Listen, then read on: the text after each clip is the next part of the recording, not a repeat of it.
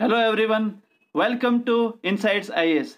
Friend, जैसा कि आपको पता है कि ये हमारा नया प्रोग्राम है inside CAB current affair booster classes. ये उसका सेकंड वीडियो है। अगर आपने फर्स्ट वीडियो नहीं देखा है तो जरूर देखें।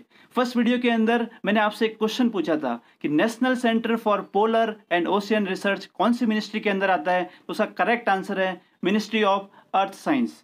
फ्रेंड्स, इस आज की जो वीडियो में कुछ न्यू चीज़ ऐड हुई है। वो क्या नया है, वो एक सरप्राइज है जो आपको इस वीडियो के एंड में पता चलेगा। National clean air programme NCAP, जैसा कि आपको पता है कि प्रेजेंट टाइम में एयर पॉल्यूशन बहुत ज़्यादा बढ़ गया है, तो इसके लिए ये प्रोग्राम गवर्नमेंट ने लॉन्च किया गया है। इसका ऑब्जेक्टिव याद रखना आप, reduction in concentration of PM2.5 and PM10 by 20 to 30% by end of 2024. It is focusing PM2.5 and PM10, not all pollutants. Please keep this in mind. It will be executed by CPCB, Central Pollution Control Board, and it is the first ever effort in country to frame a national framework for air quality management with a time-bound reduction target. And this program will not be notified under the Environment Protection Act or any other act. This is a very important information.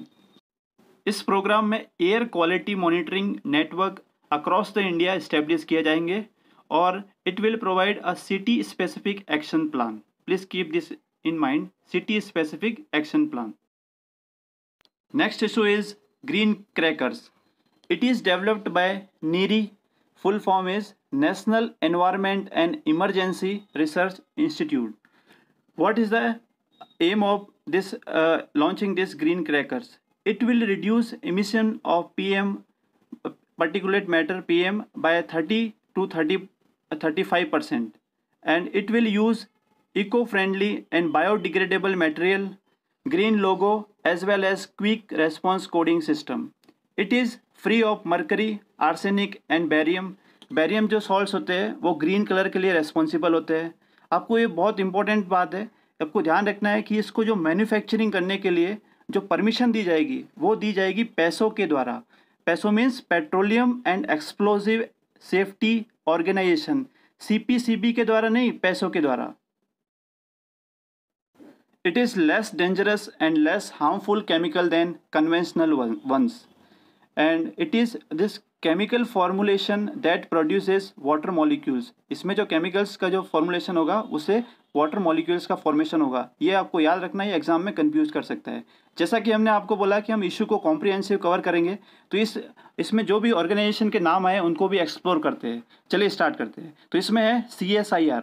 It is mainly funded by ministry of science and take but operates as an autonomous body under Societies Registration Act 1860। ये funding होती है science and take ministry से, लेकिन autonomous body है और किसके under है? Societies registration act के अंदर है।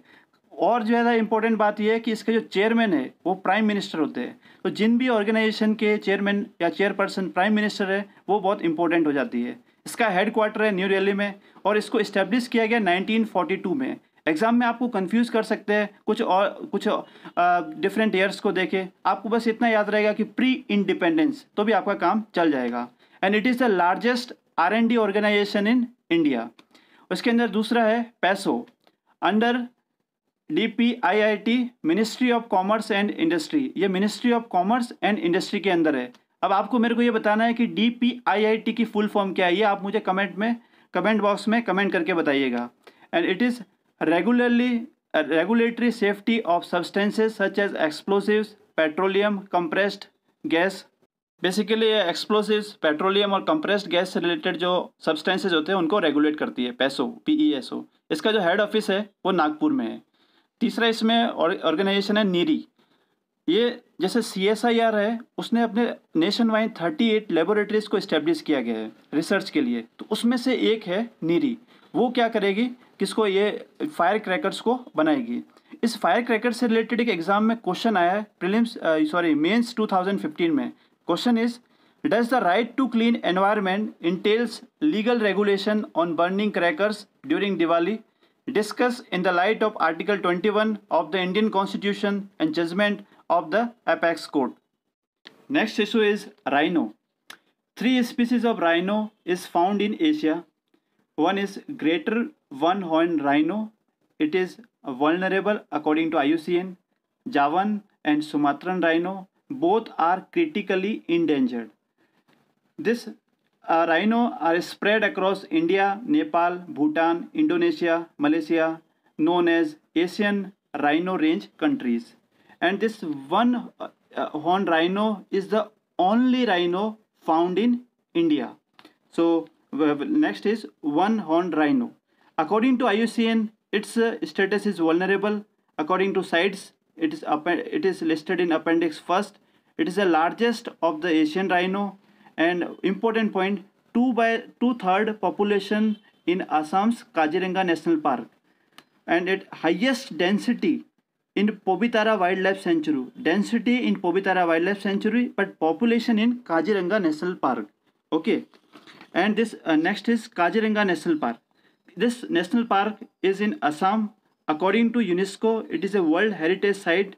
It is home to world's largest population of one-horned rhino, approximately 68%, and it is recognized important bird area by BirdLife International.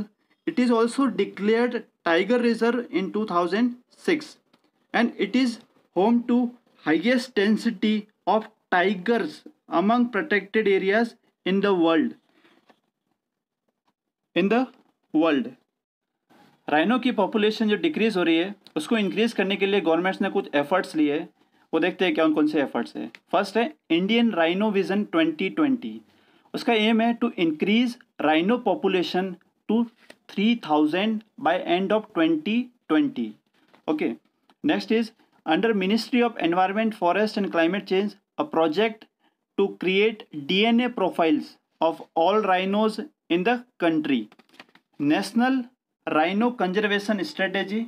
It is basically active engagement between Indian and Nepal. तो दोनों के collaboration से rhino conservation को, rhino की population को increase करेंगे। And new Delhi declaration on Asian rhino 2019, याद रखना है, new Delhi declaration. And rhino day is organized on 22nd September. Next issue is e cigarette. Basically e cigarette को बैन करने के लिए गवर्नमेंट ने अभी एक नया ऑर्डिनेंस पास किया गया है। It is a prohibition of electronic cigarette production, manufacture, import, export, transport, cell, distribution, storage and advertisement ordinance 2019। वो सारे पॉइंट्स को ध्यान से याद रखना है आपको। ये ई सिगरेट है, it is basically battery operated device that produce aerosol by heating a solution containing nicotine. Nicotine वाला एक सॉल्यूशन होता है जिससे एरोसोल प्रोड्यूस होते हैं। अब ये ई सिगरेट है, it do not contain tobacco. अगर टोबैको इसमें नहीं होता है, इसलिए कोटपा के अंदर रेगुलेट नहीं होता है। कोटपा क्या है? Cigarette and other tobacco product act 2003, इसीलिए वो नया ऑर्डिनेंस लाया है इसको बैन करने के लिए।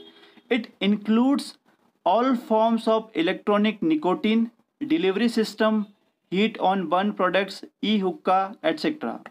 Smoking e-cigarette, also called vaping, VAPING. India is signatory to the WHO Framework Convention on Tobacco Control. इसी को ध्यान में रखते हुए ये ऑर्डिनेंस लाया गया है इस ई-सिगरेट को बैन करने के लिए। फ्रेंड्स, अगर आपको ये हमारा इनिशिएटिव अच्छा लगा हो तो लाइक, शेयर और सब्सक्राइब जरूर करें, इससे हमारा उत्साह बढ़ता है।